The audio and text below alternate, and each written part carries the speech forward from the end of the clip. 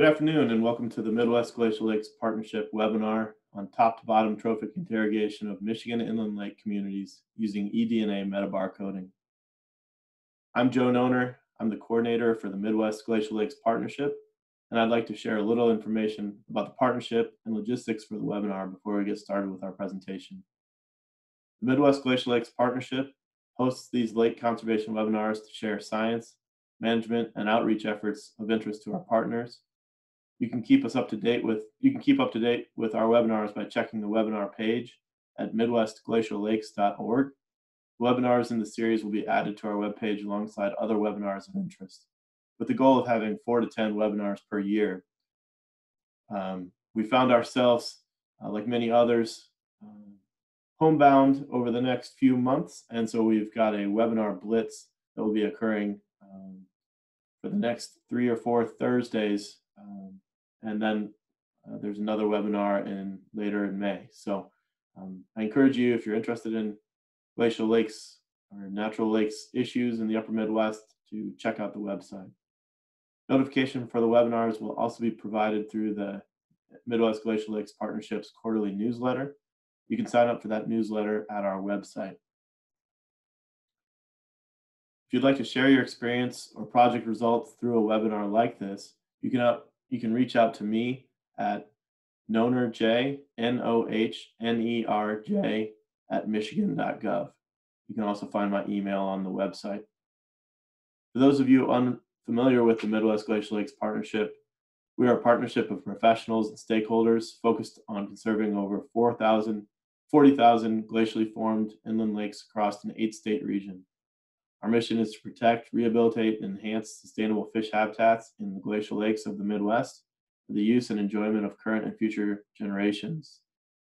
The partnership provides science for lake conservation, such as our conservation planner that provides information about every lake in the partnership. It provides outreach and education to stakeholders and professionals through webinars, news releases, Twitter conversations, and the sharing of materials related to lake conservation. And we provide funding for science, education, and outreach, and on-the-ground rehabilitation or protection projects through our Lakes Conservation Grant. This grant is released every year in August and provides about $250,000 to $300,000 a year for lake conservation projects that benefit fishes. A few logistics about today's presentation. It should last about 40 minutes, and we'll hold the remaining time for questions. Participants will be muted during the webinar, so I encourage you, if you have questions, please use the question and answer function to submit them. You can find the question and answer function by hovering your mouse down to the bottom of your screen and locating the Q&A icon. I will moderate those questions and we'll try to get to them all. If for some reason you have technical difficulties or you'd like to share this webinar with others that cannot attend, we'll post a video of the webinar to our website, and we'll follow up with an email to those that attended and to those that didn't attend. Today's speaker is Dr. Kim Scribner. Kim is a professor in the Michigan State University Department of Fisheries and Wildlife.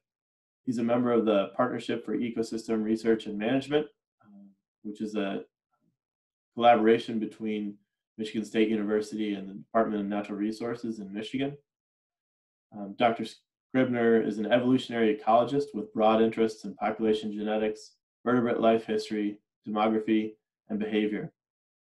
This presentation today will be top-to-bottom trophic interrogation of Michigan inland lake communities using eDNA metabarcoding. And with that, I will turn the stage over to Dr. Scribner. Take it away.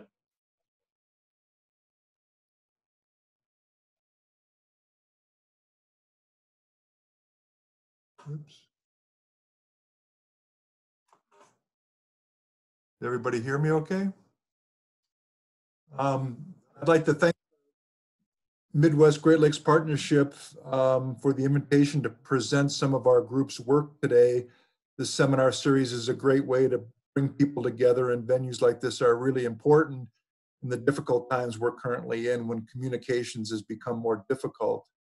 Over the last 5 years or so, our research group in the Department of Fisheries and Wildlife at Michigan State University has developed databases and used molecular tools generally referred to as barcoding to inventory inland lake communities across trophic levels, and a portion of this work will be presented today. I'm the mouthpiece for a very large group of people that have conducted the lion's share of this work, and I'd like to acknowledge many of the primary people involved. The contributor list is bookended by Dr. John Robinson and myself, who served as project PIs. Special recognition is warranted for the two postdoctoral researchers, Lillian Puck and Nick Sard, who led each of the two primary grants associated with the work. Lucas Nathan and Seth Herbst were our two primary agency cooperators with the Michigan Department of Natural Resources. Jeanette Koneski, as our lab coordinator, was involved in a lot of the sequencing bioinformatics work. And Ellie Weiss, Amanda Heathman, Janelle Uhrig, and Rebecca Shelby were undergraduate researchers who were involved in much of the field and lab work. This work was primarily funded by the Great Lakes Restoration Initiative, and many additional cooperating agencies and groups provided logistical support. So as an outline of what I'd like to go over with you today, first of all, introduce environmental DNA generally, and this concept of metabarcoding. Many of you may have heard of environmental or eDNA, most likely in the context of Asian carp or other efforts to detect or not, so presence absence of invasive species, but we'll be talking about expanding that using metabarcoding. And secondly, we'll provide some comparisons of sampling efficiency between this eDNA metabarcoding and traditional sampling methods, and the emphasis will be on fish. So we came to realize through interactions with our agency cooperators that for people to really buy into eDNA metabarcoding, we would really have to compare our information with more standard measures of diversity, abundance, etc., such as available through the Michigan DNR's Status and Trends program. And so the first part of the presentation will be some comparisons of the eDNA metabarcoding of fish communities with status and trends. And a lot of this is available through a publication that was out last year in the journal Environmental DNA by Nick Sard.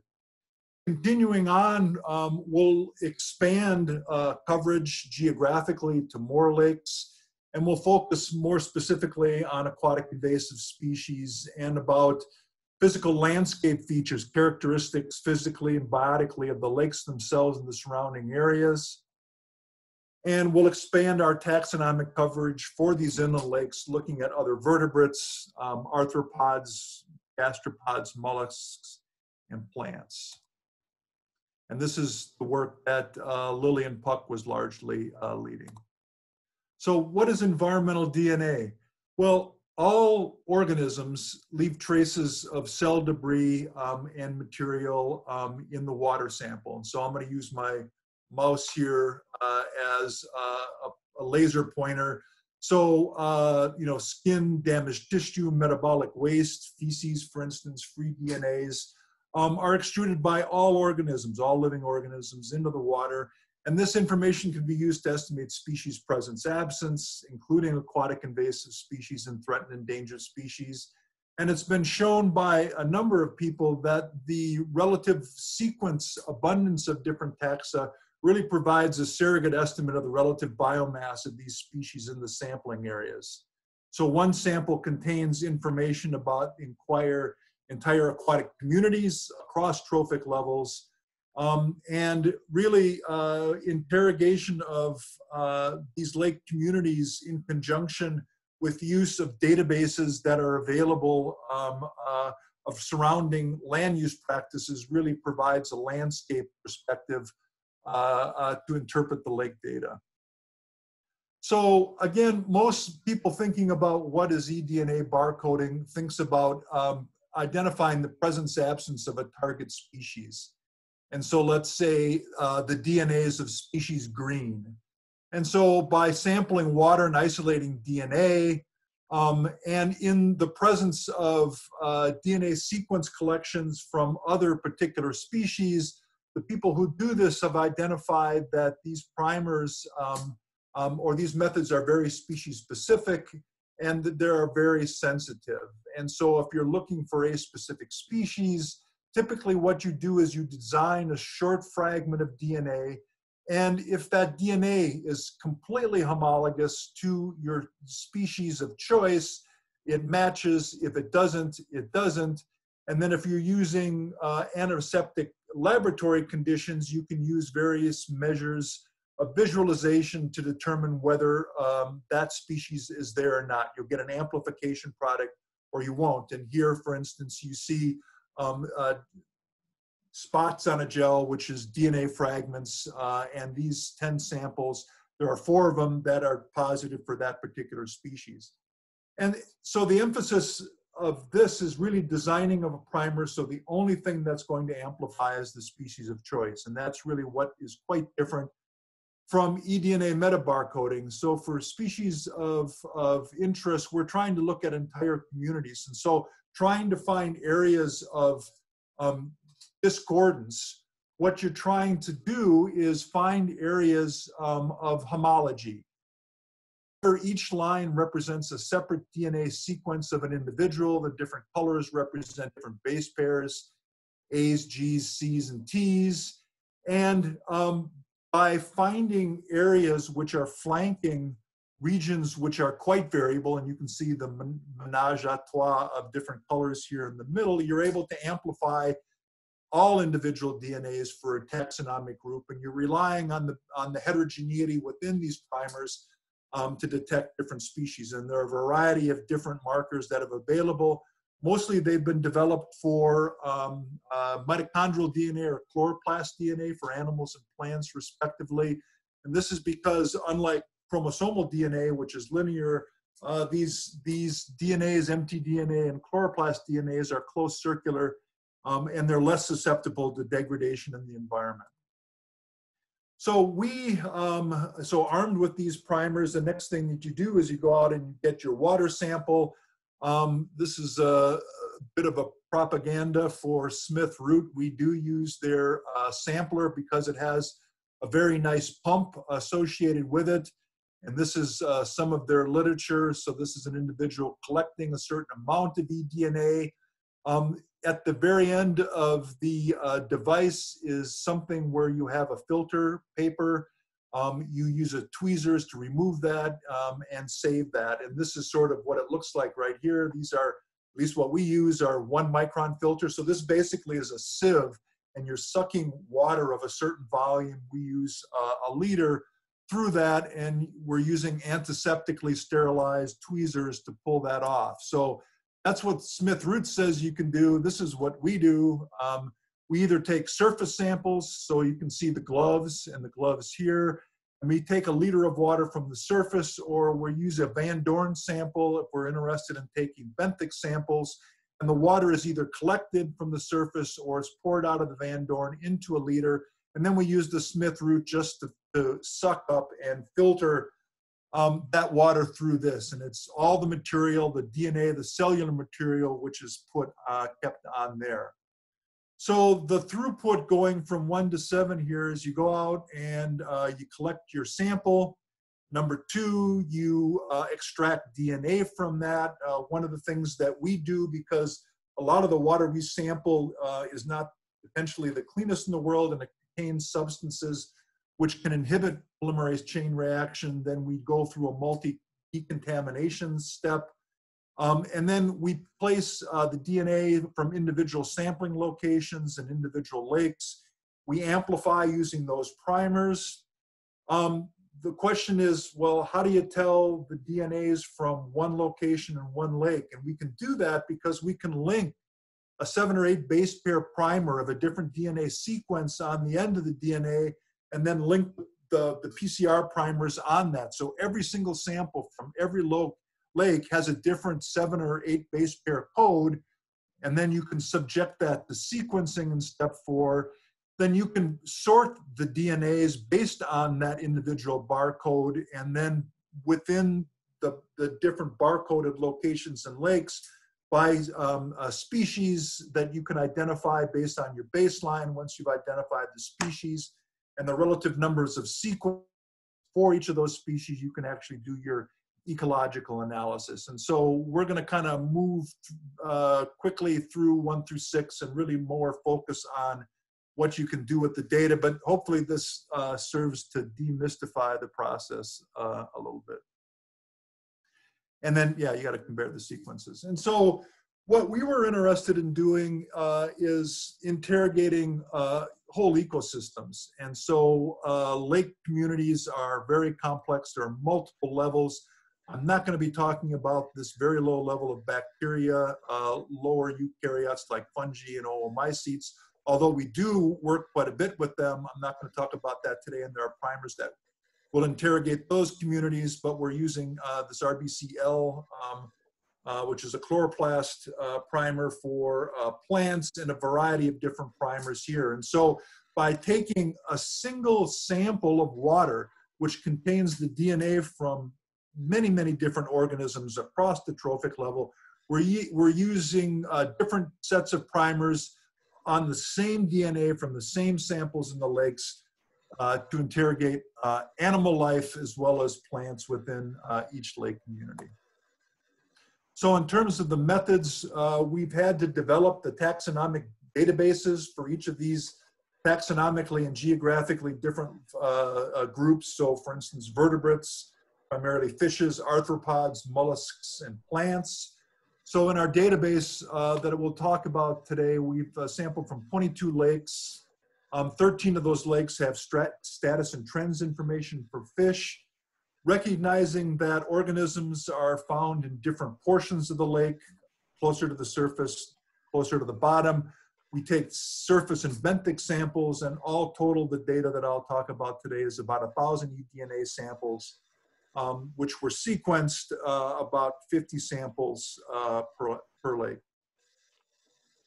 So this is the spatial distribution of the lake. There are 22 of them.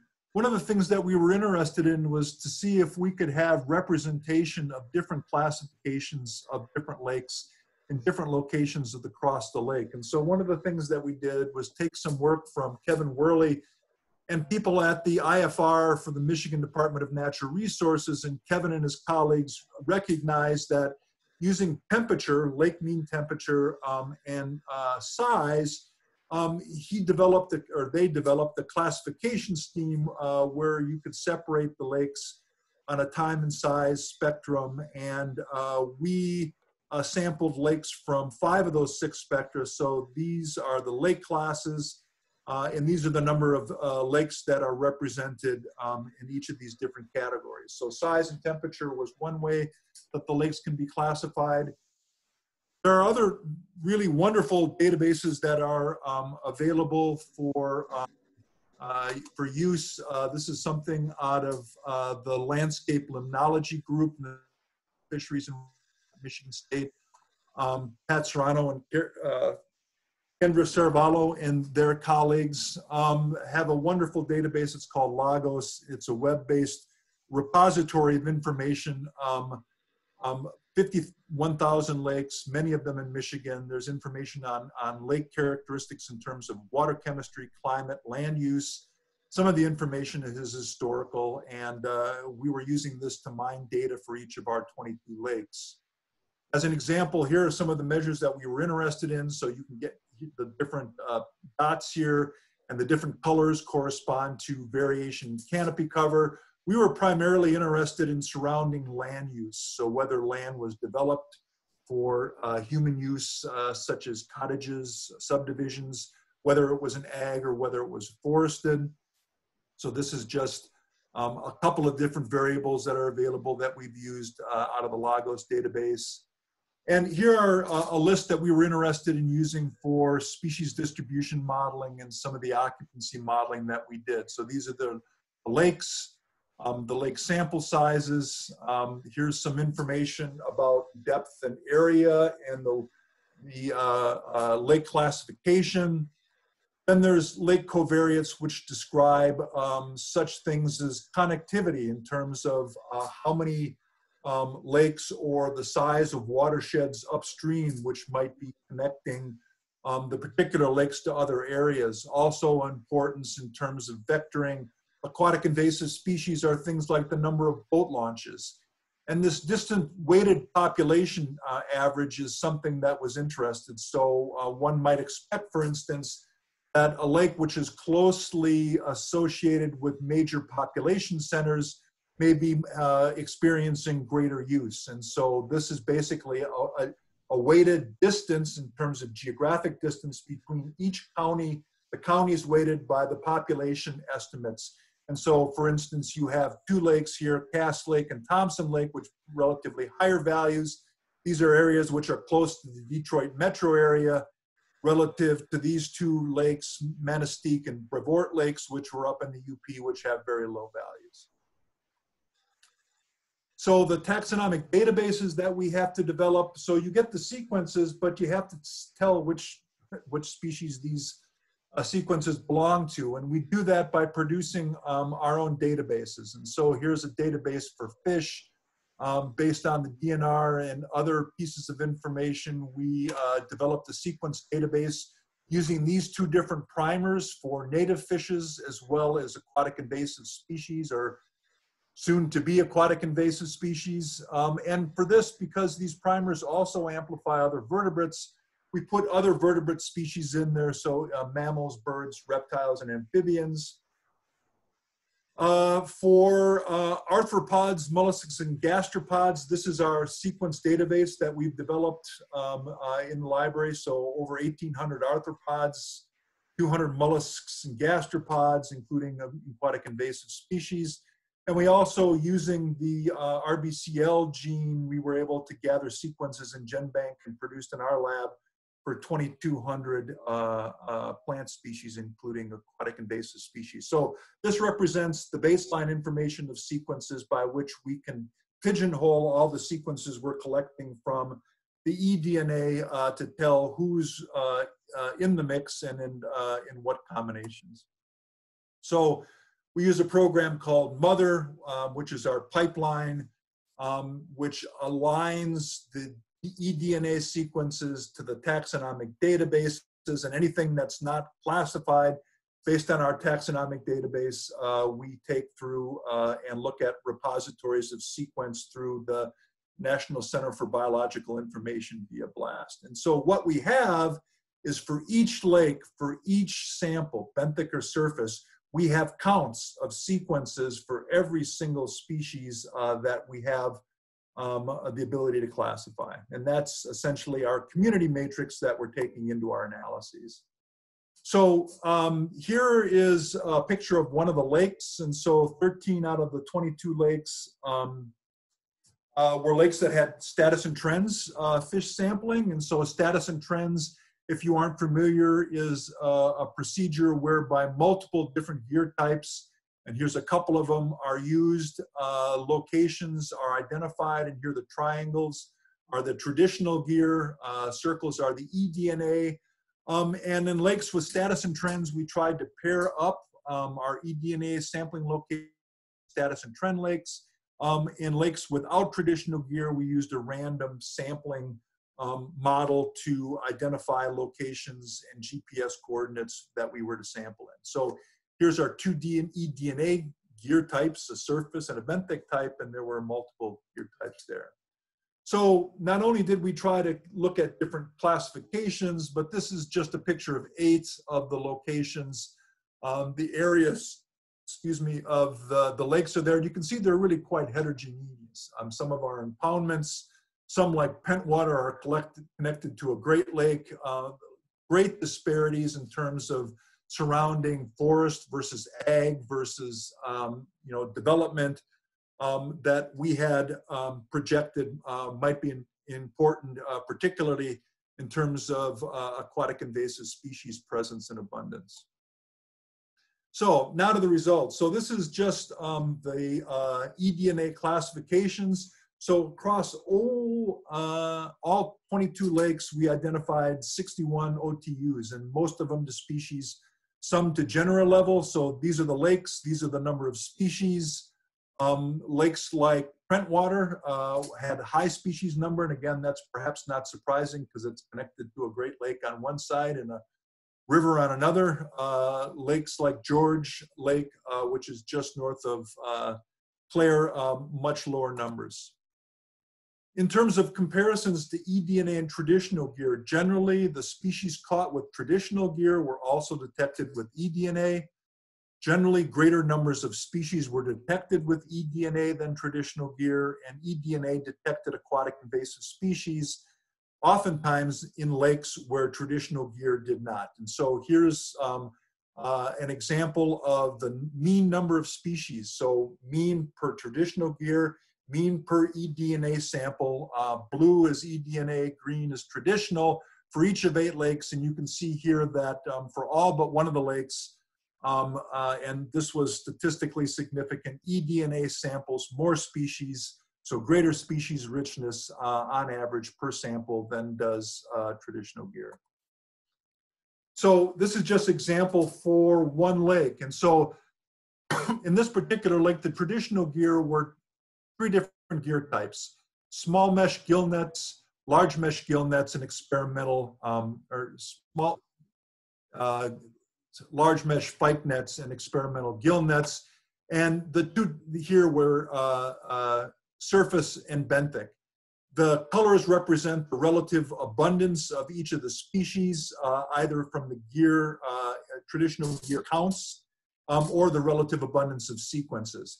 And what I've done is I color-coded the different species here. And so the traditional gear in this particular lake, they found 10 different species of fish. Those same 10 species were found with traditional gear. So 2 of the species identified with traditional gear were in relatively high abundance in blue here. Likewise, they were with eDNA. Largemouth bass was relatively high abundant, but it was found in less than half of the traditional sample sites. It was detected by eDNA in every sample throughout the lake. These fish ID'd were found in both traditional and eDNA, and they were much more geographically represented in the eDNA samples. But perhaps more importantly, well, and here's one example. So channel catfish was detected in almost every single eDNA sample, but it was only located in one gear type in one location within the lake. But really, importantly, the eDNA detected about twice the number of species. So there were 8 more species that weren't detected with traditional gear. And further, we detected round gobies with eDNA in 2 locations that was not detected with traditional gear. Another way of looking at a comparison between gears is, so you go out and you sample and you get a community, a fish community, so the relative abundance or the relative sequence abundance in eDNA terms of these sequences. And one of the things that you can do is you can estimate a distance. And we use a metric called Bray-Curtis distance. It's just a way with one number to estimate the differences in communities between 2 samples. And you can ordinate those in this particular diagram. Blue and red represent 2 different primer pairs. This is for fish communities, and the green is traditional gear for one of the lakes, 5-channel lakes. And we're ordinating this using a multivariate projection using multiple dimensional scaling. That's not important. What is important is look at the scatter of the plots. And so for each of the 2 primers and markers, you're getting much, much tighter. So basically all the samples are really pretty much telling you you have really similar communities because the dots are closer together. Because these gear types have very different capture probabilities and are targeting different species, that's fine for a lake level, but there's a higher levels of heterogeneity. So greater intersample similarities in eDNA than is reported for the traditional gear. The other thing that you could do is say, you know, how intensively do you have to go out there and sample, right? And so here traditional is in red, eDNA for one of the markers, 12S is in blue. And what this shows is increasing species richness or an accumulation, and these are species accumulation curves of species accumulation as a function of the number of samples taken.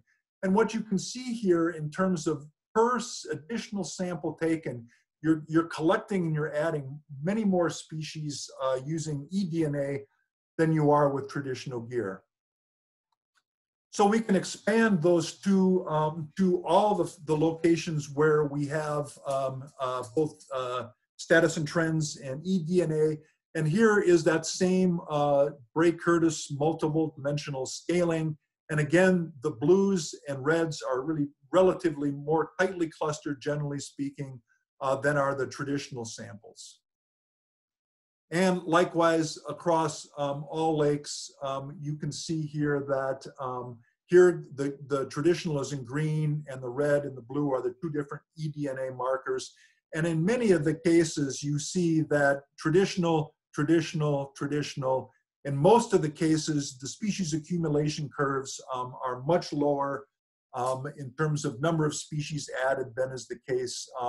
And in many of the cases, you're achieving near asymptote, which means you're able to project your sample to an asymptotic estimate of the number of species in the lakes, and you cannot do that in most cases with traditional gear. There are other ways of looking at the comparisons between traditional gear. One of the ways is looking at rank abundance and the proportion of samples occupied by eDNA. And so this is for each of 8 lakes, a rank abundance of what is the most common to the least common species. And along the y-axis, species proportion occupied, or the proportion of the number of eDNA sample locations where that species was present. And in 6 of the 8 lakes, you see a significant association between what is the most common species, rank of 1 from traditional gear, and the proportion of sites occupied by eDNA. You can do the same thing looking at biomass. So the Stratus and Trends program doesn't weigh the fish, so this really isn't a biomass estimate per se, but what they have is lengths. And so you could use a relative or mean length as a surrogate for biomass, and you can regress that with the log of the eDNA number of reads. And what we see here is that, again, there's a positive relationship, and for the 8 lakes, there's a relationship between the log of the number of sequence reads, which is correlated with and could potentially serve as a surrogate of species biomass. So in terms of aquatic invasive species, again, focusing on 8 Status and Trends lakes, the eDNA was much more effective at detecting aquatic invasive species. So the proportions of samples or the proportions of sequence reads, what we see is that 6 of the 8 lakes, round goby was detected, where only 3 of the 8 lakes where round gobies detected using traditional gear. And those lakes where round gobies weren't detected with traditional gear were lakes based on the eDNA in red here, where they were relatively low abundance. And so in situations of low abundance, like the start of an invasion, or generally where the aquatic invasive species are much lower in abundance, it appears that the eDNA is more sensitive to detecting aquatic invasive species. So in terms of AIS across the lakes, across the 22 lakes, 9 AIS were detected, including a number of species of carp, goldfish, round goby, rainbow smelt, alewives, and sea lamprey. The big 3 were alewife, common carp, and round goby. And this is a graph showing the proportions of sequence reads for one of the primers, right? So 0% of the, on average, almost 20,000 sequences per lake were 0%, or 100% were aquatic invasive species. So for each of the 22 lakes, this was the number of species.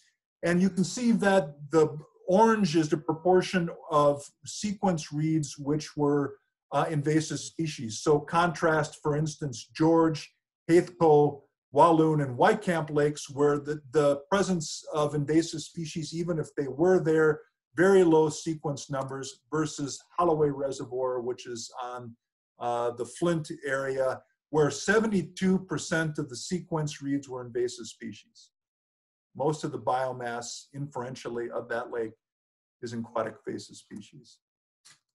So the fact that they're there and they're there in a certain abundance doesn't necessarily tell you the whole story. And so one of the things that we've been doing is using heat maps, using projections to look at where the relative abundance are. Are there hot spots in both species richness and in invasive species presence and absence? And so here are the different colors On the top, for 2 different lakes, Pentwater and Dumont, represent the number of species, so species richness. Down here for 2 invasive species for the same lengths, the relative number of reeds per 1,000 in these different lakes. And so each of the dots here represents an eDNA sampling location. So it's really interesting here. So in terms of species richness for Dumont Lake, there were areas of really high species richness. And it's really interesting that those areas were areas of really very low abundance of these aquatic invasive species, and vice versa. Same thing with Pentwater, there very high species richness, and those same areas are generally areas of low invasive species abundance. And so these are really very, I think, insightful ways of looking at potentially biotic interactions that may explain not only the locations, but the interactions that may result in differential abundance and distribution. And so we're really answering a number of questions here. So not only are they there, but where are they, and what habitat or biotic features are associated with differential relative abundance within the water bodies where they're present. So continuing on, and this is a march into the Lagos database, we're interested in using the metabarcoding lake survey data to build models of aquatic invasive species presence absence using occupancy modeling and species distribution modeling. And this is still moving on, but basically we're interested in modeling presence absence, and we're doing that by focusing on measures of connectivity. So what is the lake area? The idea being that maybe a larger lake is more attractive to an angler that are vectoring invasive species via boat traffic, public access, and also adjoining landscapes. So productivity, land use, et cetera. And then there are various biomass diversity estimators which speak to the potential effects of biotic interactions. So just some preliminary work. This work is still ongoing. So we were interested in for all the 22 lakes, are the proportion of aquatic invasive species sequence reads related to any of those? And actually they're positively, this isn't significant, but there's a positive trend to the fact that you have increasing proportions of species, a higher number of AIS reads as the lake area of upstream water bodies and drainages is larger. So the larger the upstream area draining into the lake, the higher the sequence reads. This is interesting. So the number of invasive species, so the lakes either had 0, 1, 2, or 3 aquatic invasive species. Those lakes with 0 aquatic invasive species had less than 25% of the surrounding landscape out to 500 meters in development or agriculture. Most of these areas with no invasive species were areas that were primarily forested. Those lakes that had 1 or 2 aquatic invasive species had intermediate levels of development and forested. The areas or the lakes that had 3 aquatic invasive species had a much higher level of development. So it looks like, you know, development, either ag or urban or suburbanization seem to look positively correlated with the number of aquatic invasive species. Getting back to the area, the question of gear detectability, we were interested in using occupancy models to develop ideas of probabilities of detection. And so here are the 2 markers, 12S and 16S, and surface and benthic. And then these other things are the different gear that were available. And we were looking at 2 aquatic invasive species. These are round gobies and common carp. These are the 2 most prevalent aquatic invasive species. And we're using A. McCalvia because the DNR was interested in the potential surrogate for snakeheads. And so what we see for all 3 of these species is generally that there's heterogeneity among the standard gear types, but concordance in probabilities of detection across the eDNA markers. And in many cases, they're equal to or have higher detection probabilities than the traditional gear. I said that the markers were also amplifying things other than fish. Generally, the yellow portions of the frequency histograms, which show the percent of vertebrate sequences of each of these different groups, so reptiles, amphibians, mammals, birds, fish, and humans. Most of them are fish, but there are others that aren't, so we're amplifying other things. And so, for instance, we have Aquatic Lake, which has a high number of mammals and bird sequences along with the fishes. And there's Mullet Lake, which has a high proportion of human sequences. So this is value added to the extent that you're interested in status and trends and using a technique where you're looking at more other members of communities that are occupying or using these areas. This appears to be a viable alternative as well. So expanding upon fish, we did a pilot study, and I'm moving into non-fish stuff here. We did a pilot study in 2007, and we chose 2 lakes to really intensively look at not only different groups, so not just fish, but also plants, gastropods, bivalves, and crayfish, and other arthropods generally. So we took 2 lakes, Lake George and Mullet Lake. We were interested in sampling. Is there really a good time to sample? You know, is it early or is it late? You might think, for instance, in plants, you have much more vegetative matter later in the season than early in the season. So we were interested in looking at trying to get our heads around, you know, how to operationalize the sampling for different groups. So sample at different times of the year. Do we need to focus on surface or benthic samples? And are there commonalities between the different taxa that we can come to grips? So here are some data. And so here are the 2 lakes, Lake George in the top, and this is Mullet Lake. For early and late seasons, the light and dark represent surface and benthic samples. And this is the number of species observed per sample. And so there are some generalities here. So for instance, it appears that perhaps benthic samples may be slightly more efficient. Depending on the taxa, perhaps sampling earlier might be better than later. Perhaps for plants, sampling later might be earlier. And so there are some things that we're working out in terms of what we might provide in terms of an operationalization of these techniques of when and where to go out.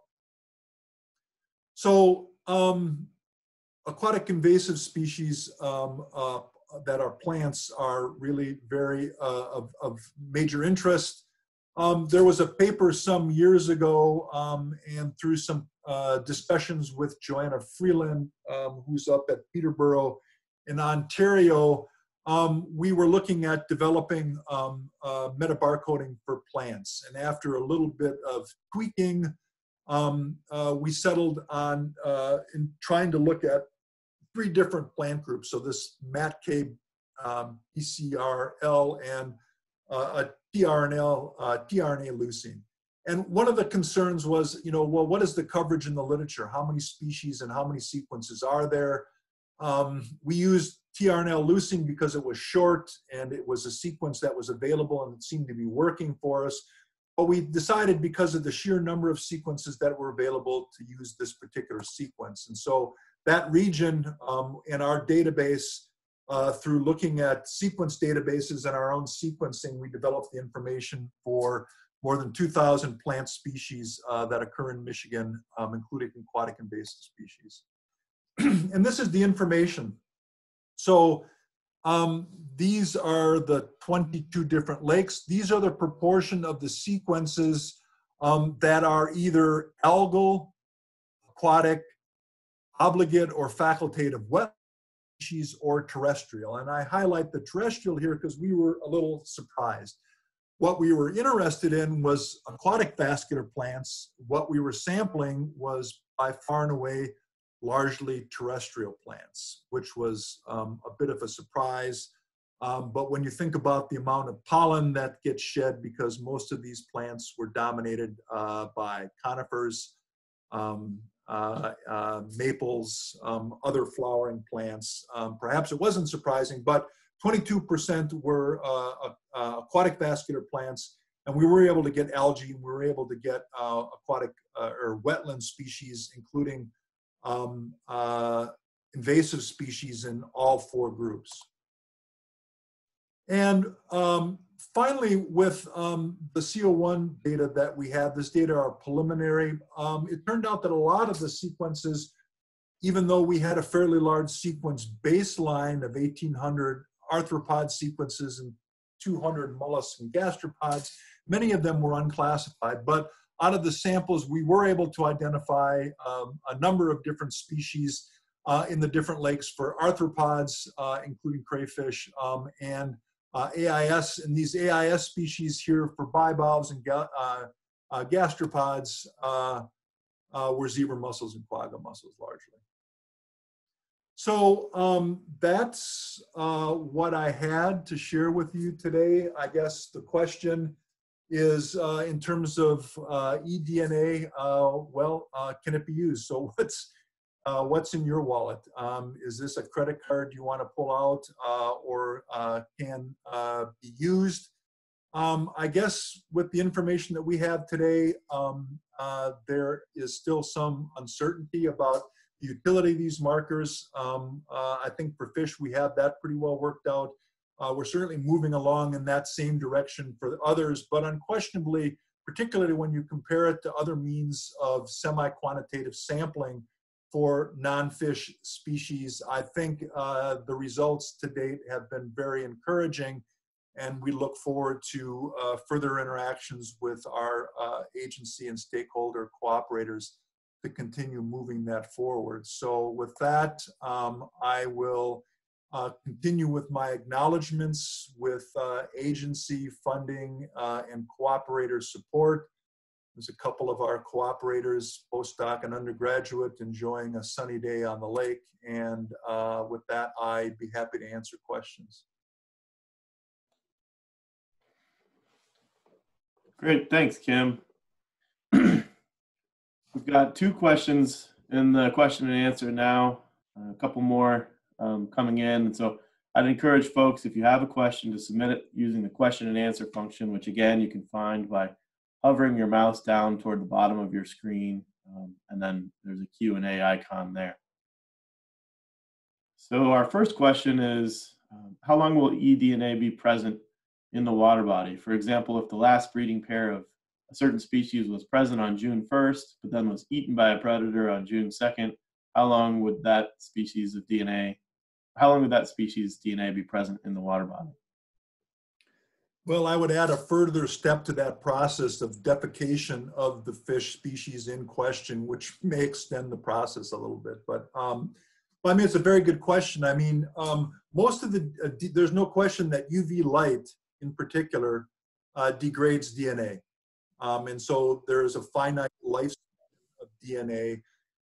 And it's a combination of the amount that was initially present you know, temperature. The higher the temperature, the faster the degradation. The more the sunshine, the higher rates of degradation. There have been people that have been doing studies on sensitivity and longevity. These have been under controlled situations. So it doesn't last for ever. Likewise, it just because you sample in one place doesn't mean that that species was right there, right? I mean, you can get, you know, wind patterns which are primarily west to east, and so you have a tendency for potentially higher eDNA abundance on the, you know, leeward rather than the windward side of lakes, which look at the accumulations of eDNA through wind action, that sort of thing. And so the other thing is that you know, some species where you're sampling, you know, maybe in different areas, right? So they may be in shallow areas for spawning in deeper areas, and so, you know, it's really a good question. Our way of addressing that was trying to sample both benthic and surface samples because of the different areas of occupancy. The other thing is that DNA isn't neutrally buoyant, it sinks, and you know, by sampling benthic areas, with the Van Dorn sampler, you might be better able to detect DNA for a longer period of time after it's been. So there's a lot of unknowns. Another question is, well, maybe you sample late in the fall or early in the spring after turnover, right? If the eDNA has settled out, water's cold, it hasn't degraded. I mean, there's some really interesting questions if you're looking at entire communities about what to handle, and I don't think it's going to be, universally the same answer for different taxa. I think, plants are different than fishes, are different than, other things. So that was a very long-winded answer to a simple question. Well, you actually, I think, covered another question in that answer as well. So it was a good one. The next question, and this question was asked slightly before you went through some of the presentation, was, can this technique be used to ascertain parasite-host relationships such as in swimmer's itch, avian snail, Cercaria identification in lakes? Oh, 100%. So we just weren't using primers to detect those, right? But yeah, I mean, you could detect them in terms of presence absence. That's probably what you would probably like to do. So you would be able to develop an assay which would be sensitive to or specific to the species of choice. And then you would do exactly the same thing. Absolutely, 100%. Another thing that you could do with these single species markers, we were using the counts of sequences of a species relative to other species as a measure of relative abundance or relative biomass. If you have a single species of assay, one of the things that you could establish is using quantitative PCR, where you can establish the relative quantity of DNA of a sequence. So you may have areas of higher or lower prevalence. And if you had a single species barcode analysis, that would certainly be the way to address that. Not only is the species there, but is the species or the DNA of that species presence in much higher area than another. All right, we've got a pretty good number of questions here. One question is, what's the cost per lake for eDNA analysis, and how does that compare with traditional sampling costs? Yeah, sure. Good question. I can tell you that the non-personnel cost of eDNA from, the stuff, that you go out to collect the DNA, to extract the DNA, to do all the manipulations, PCR and the sequencing, is probably $30 a sample, plus or minus. Okay, so if you were doing 50 samples of a lake, each sample at $30, you'd be $1,500 for a lake, and then you'd tack on the personnel charge. So, with these status and trends projects, I've been out on them, I think once. But I mean, they're multi-day projects, so you have travel time. The crews are, so the personnel costs are really pretty high, right? So you have multiple days, you have travel time, you have hotel time, there's time to process the samples. So I guess I don't have enough familiarity about, the cost categories for the status and trends program to be able to look at a relative thing. But for all the consumable supplies to get the sequence information without the human cost, without the number of hours and the people doing the work, for 50 samples, it's about $30 per sample. Okay, is there any concern with false positive detections, particularly for AIS, that, species that may not have been detected with traditional means? Absolutely there is. And so you saw the picture of people with gloves. So every sample is handled with a different pair of gloves. Every sample, the filter is handled with a sterile forceps. Every lake, we take multiple, what we call negative DNA control samples. So we'll take distilled water out there and we'll suck the distilled water through the filters. And so we have evidence, or we test for DNA in samples which should not have DNA in the field, in the lab when the DNA is being extracted, in the lab when the PCR reactions are taking place, And you do get some non-zeros. And the way that we handle the non-zeros is we use a mean of all the non-zero detections as a threshold for a cutoff, where if we have samples of a particular species that are below that threshold, we consider that even if the sequence of that species is there, it's not considered there. So, you know, it depends on the species. Even some where you have, well, we use that even for really invasive species. But I think if there were some species where we use that cutoff criteria based on no DNA controls, we would probably still alert the regulatory or management agencies of what we had found, and we've done that in a couple of instances. Following up on that, there's a question that the aquatic invasive species that you sampled using eDNA included the 4 Asian carps. Were those samples from inland lakes? Yes. I believe there was a DNR press release on some of that information a month or so ago, because it was followed up by analysis of the same samples at the U.S. Fish and Wildlife Service lab in La Crosse.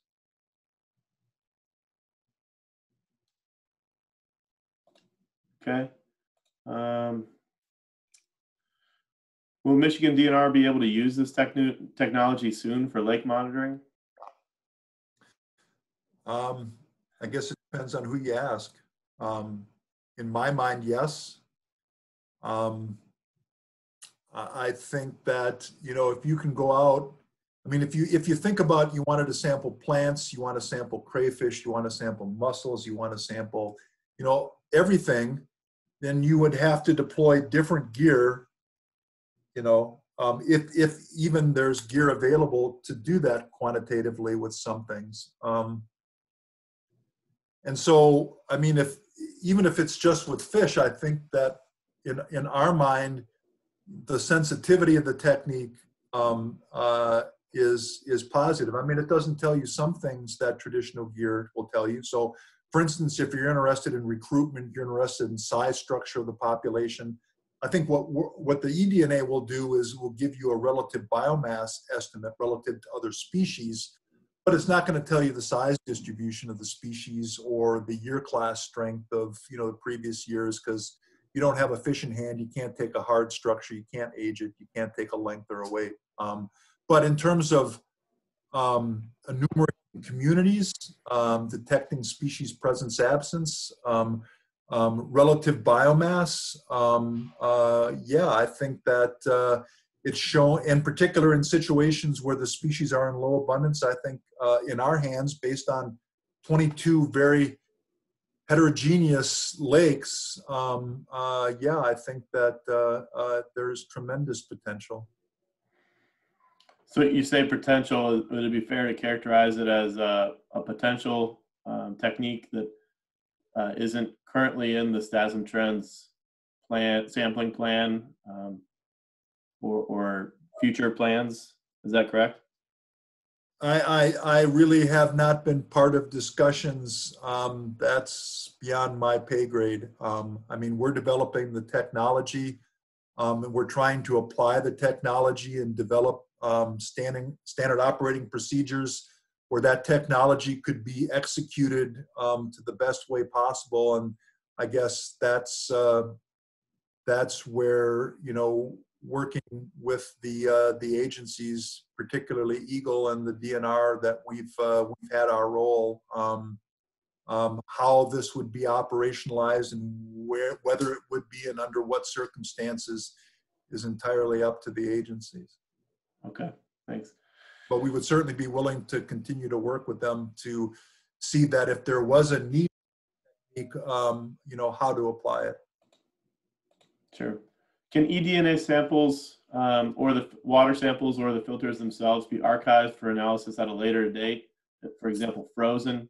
And if so, how long of a window do you have while those samples are valid? You know, I showed a picture of the water sample being, or the filter, where is it? right here. So that filter is taken and put in 95% ethanol. It's good to go for decades.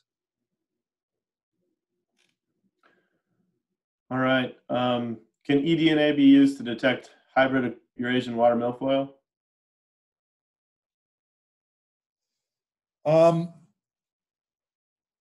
Using the rbcL primer, we're able to identify milfoil well, actually, no. Because the marker that we're using is not a biparentally inherited marker. It's inherited in plants paternally on the chloroplast, and thus you only get the paternal contribution. So no, you are not able to tell well, at least with our marker, right? I mean, if you were to develop a nuclear marker, so if you had other markers, other genes out there where there were species differences, you could certainly develop a PCR primer, and based on that, you would be able to tell whether you had, I wouldn't use metabarcoding, I would use, develop a SNP or a single nucleotide polymorphism PCR assay to really quickly assay for it.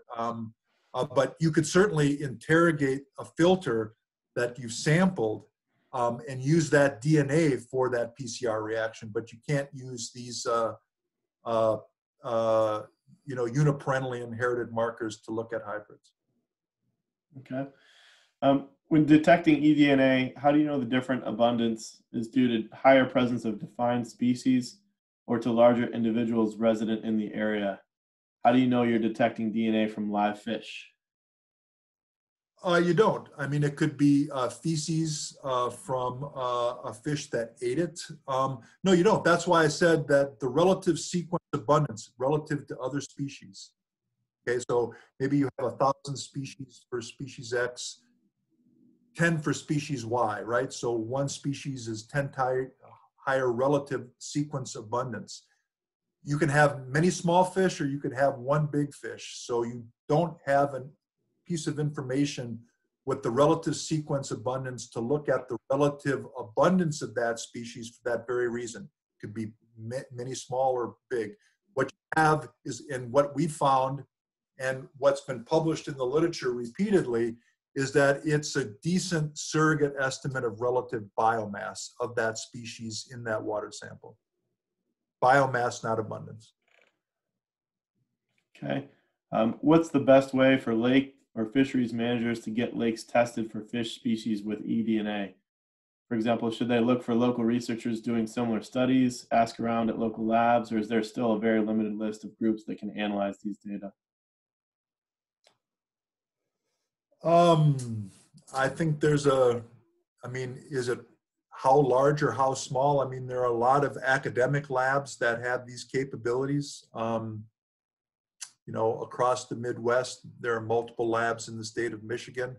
I'm really not that familiar with private labs that are doing, this work for, for profit. But I would imagine that they also exist.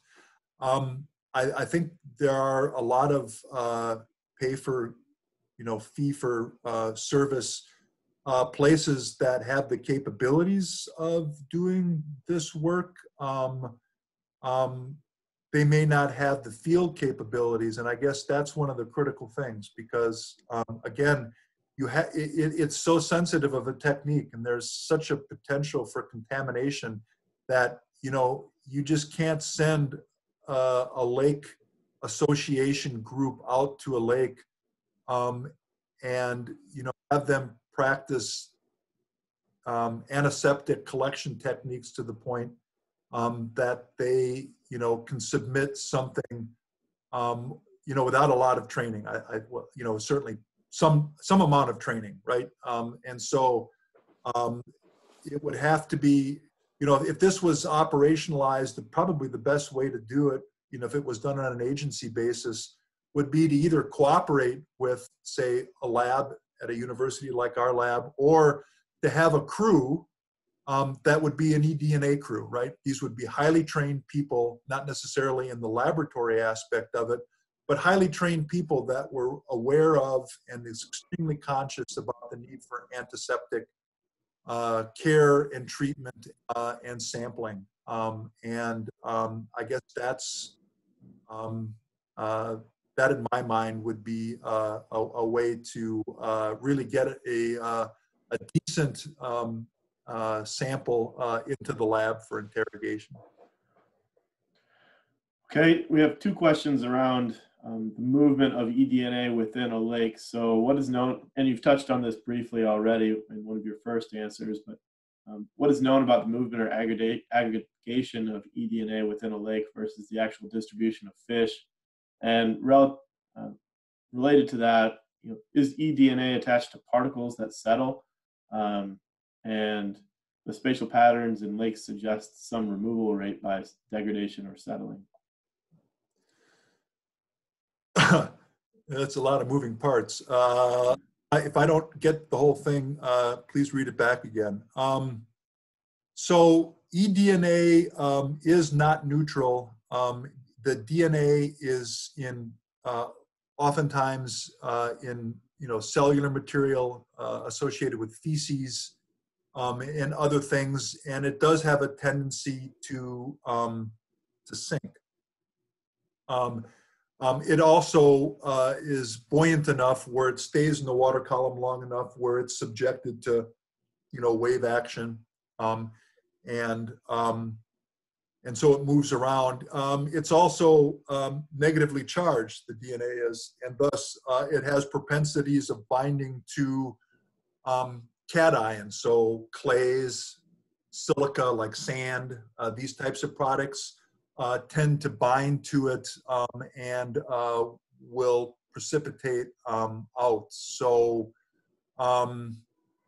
it's more buoyant and warmer than colder temperatures. Yeah,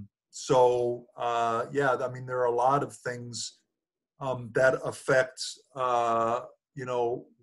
where it is and where it goes and how long it stays there. I'm looking for a slide.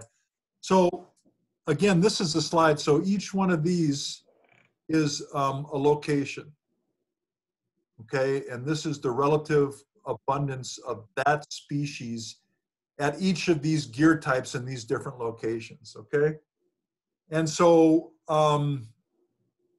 these don't match these locations, but I think that, so the fact that we only see channel catfish with this experimental gill net in one location, don't see it anywhere else in the lake. But channel catfish DNA is all over the lake. Well, does that mean that catfish are all over the lake, or does it mean that catfish DNA is being dispersed by catfish from this one location? I would say that it's maybe a little bit of both.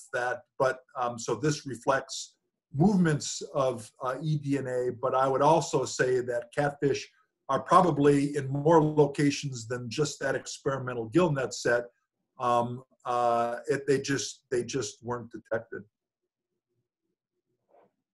But I mean, I guess it depends if this is a where are they question. I think that, again, I think that maps like this are pretty compelling to me.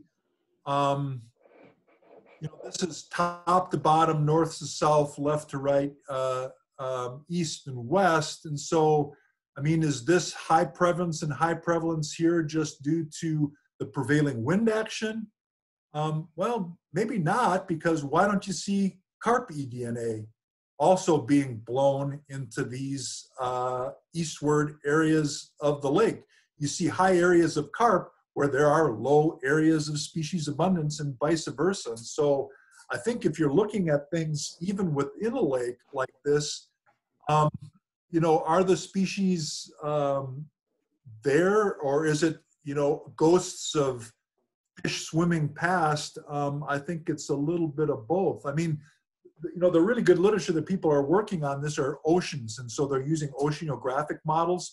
They're using particles which are dye-colored, which are have the same relative buoyancy as DNA, And they're doing some really marvelous work with these types of dye, and they're doing it in freshwater systems as well. And so there are oceanographic models and freshwater models that would predict, given a deposition of a certain area, what the distribution of those molecules might be. And I think things like, wind direction, the length of time the wind is blowing in that direction, et cetera, are important. So not an easy question, but those are some ideas anyway. Question here, is there any work being done to tease apart the variation in fish species or life stage DNA shedding? For example, does a highly mobile species artificially elevate the amount of eDNA detected? Well, I guess it depends on what the fish are doing when they're moving.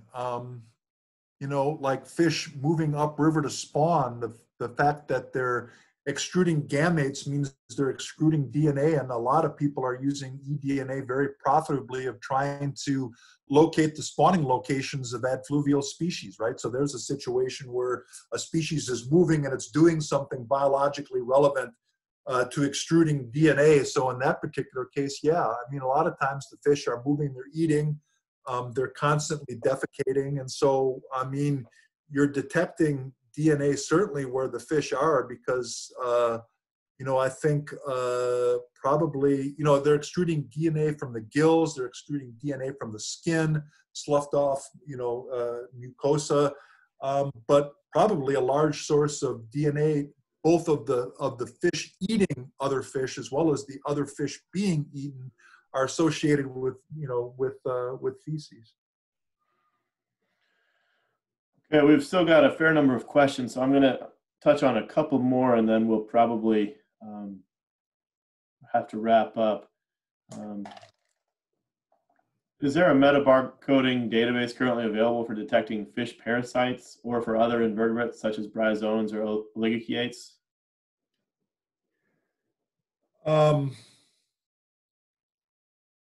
It's not an area that I actively work in. I will say that the U.S. Fish and Wildlife Service recently funded through the GLRI initiative several database development projects, which included lower eukaryotes, including some of these groups. And so I would say that there could be databases online. I mean, what we've had to do, and I think this would be a profitable area to explore, was just going through the National Center for Biological Information, the NCBI database. Just take your species or multiple species of interest and just blast and see if you have where you have the sequences and whether or not there is a specific marker, a specific gene region, which are in common for many of the species.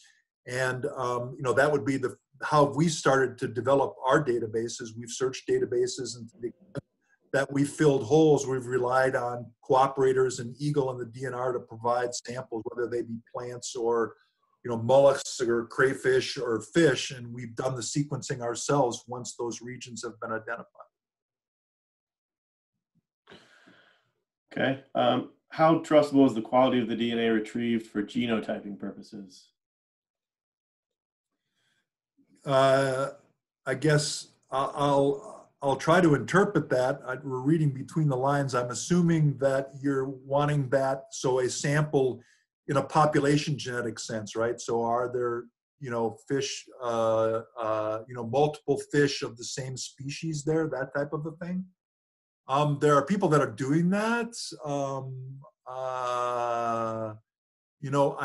The problem is looking at abundance of type X versus type Y, right? So you could have some sequence variability. Again, we're working with, for fish, mitochondrial DNA markers. They're unisexually inherited markers. And so you don't have genotypes per se, you have haplotypes, right? So it's either one thing or another, and it's within a couple of base pairs. I mean, one of the things that we've done is we've tried to get many sequences from the same species so we can look at intra-specific variation. So we know what level of sequence divergence between different sequence types are within the same species versus in a different species, right? And so we have some empirically estimated areas of demarcation of sequence divergence. But I think I know there are several people that are working on it. There are a couple of publications I could, if you wanted to send me an email, I'd be happy to send you some references on that. But I would say that it's it's pretty early on in the development of that. Okay, well, we'll do one last question. So can eDNA relative abundance and biomass estimates be compared between lakes? Or do lake characteristics highly influence the eDNA output such that the relative biomass estimates can only be relative to other species within that lake? Yeah, absolutely. It's only relative to that lake, right? So it's a relative sequence abundance, but it's only relative to the other things in that lake. Okay. But I mean, you could ask the same. I mean, you could say, well, is the relative sequence abundance high in Lake X, and it's also high in Lake Y, and you might have different fish communities, but it's still biologically relevant, I think, even though,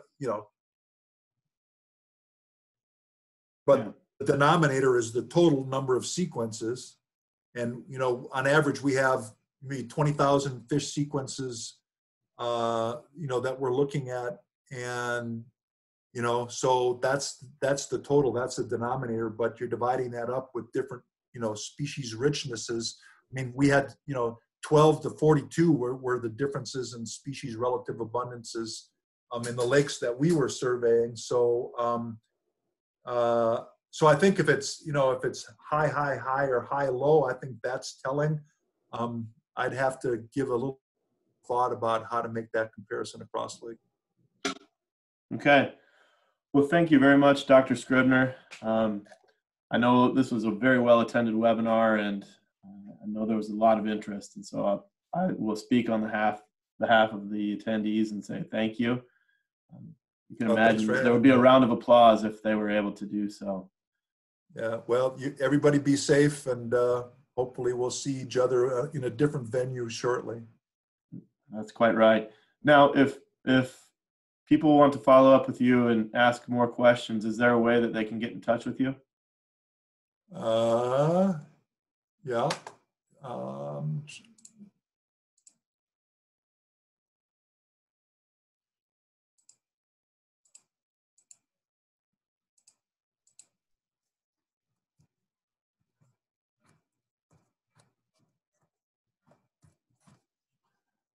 That'd probably be the best way. Okay, so emailing at scribne3@msu.edu. Yep. Okay, well, thank you very much. This has been a Midwest Glacial Lakes Partnership webinar, and I encourage everyone to check in with the Midwest Glacial Lakes Partnership webinars in the future. We'll be doing one each Thursday for the next 3 Thursdays, and we look forward to seeing you all there. Have a good day and be safe.